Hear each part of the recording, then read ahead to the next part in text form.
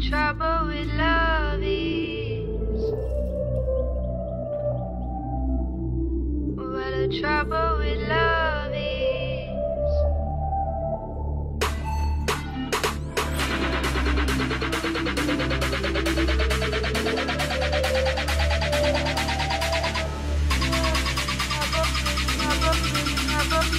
What the trouble with love is.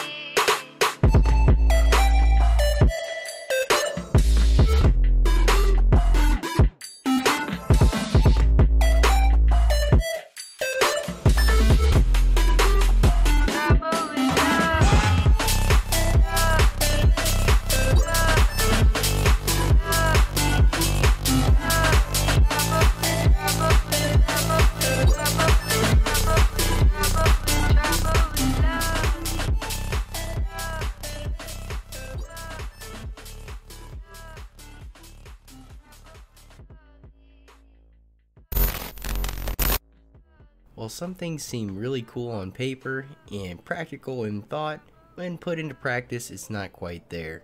I experienced this very early on when I set out to build a NAS server inside the Encase M1. So this project stemmed from a combination of things. One being that I've really wanted to build myself a network attached storage solution with RAID so I could store my YouTube videos and have a automated backup system via the RAID. And on the other hand, I really wanted to reuse my Encase M1 as the build was just kind of sitting around not doing much. I wanted to repurpose it for something that I would be using all the time, and I really just wanted to see another build happen in this case. This little video series that I put on building a network attached storage solution inside the Encase M1 did definitely prove that it is totally possible to build a storage system like this inside an Encase M1, but with limitations. The main limitations being the amount of drives you can fit into a case like this. The Encase M1 with standard mounting brackets that it comes with for 3.5-inch hard disk drives does support 2 hard drives. And in our case, we wanted to take it a step further and actually mount a hot swappable hard drive bay inside the Encase M1, and it did fit with a few modifications. The only downside is, even though we had a triple slot bay, one of the bays actually wasn't able to open just due to the frame of the Encase M1 kind of blocked that third bay from opening. Along with the mounting that I chose to go with because of that, that was also another reason that it hindered us from mounting a third drive, just because of the bolts going into the side of the hot swappable hard drive bay. Even with all these obstacles, the server build inside the Encase M1 was still possible. We would still be able to use the 2 hard drive bays available in the hot swappable hard drive bay and run a RAID 1 configuration. This isn't a bad way to go, but RAID 1 is a RAID setup where you have one hard drive mirroring the other, so right off the bat you're going to be sacrificing one of your drives just to become a direct copy of the other drive. So RAID 1 definitely isn't the best for cost efficiency and the amount of storage efficiency that you get out of a different type of RAID like RAID 5.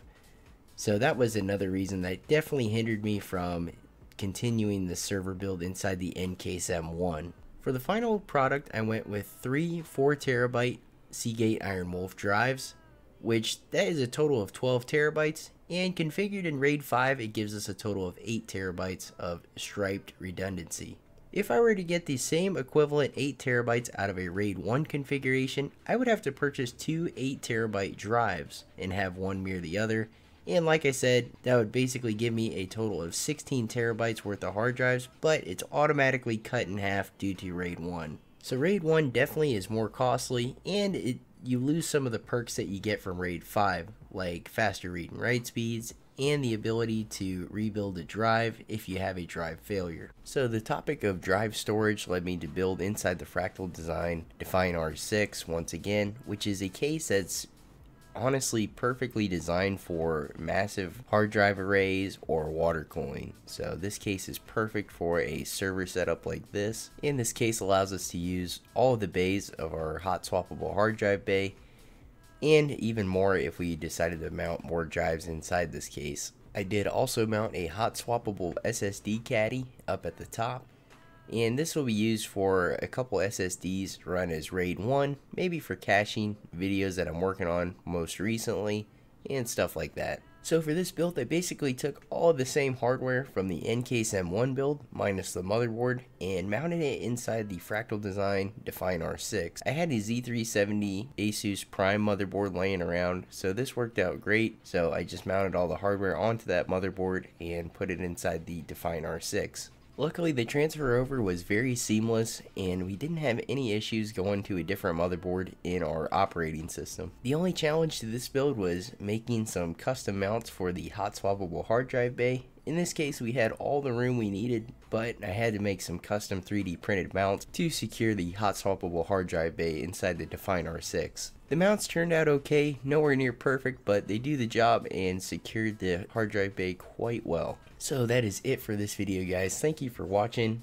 Hopefully you enjoyed this video. This was just kind of a little montage video of moving all the hardware from the N-Case M1 into the Fractal Design Define R6 in order to give us some more space to have a larger array of hard drives inside a larger case. I think this rebuild turned out pretty good, and this case is much more practical for a server application like we're trying to do. So in the next video, guys, we are going to be doing some software side stuff. We're going to be creating our RAID and attaching it to the network now that we have our PC set up and we have all of our drives. Thanks for watching, guys. If you liked the video, make sure to drop a like on it, and if you want to see more tech related videos like this one, be sure to subscribe. Thanks for watching, guys, and I will see you in the next one.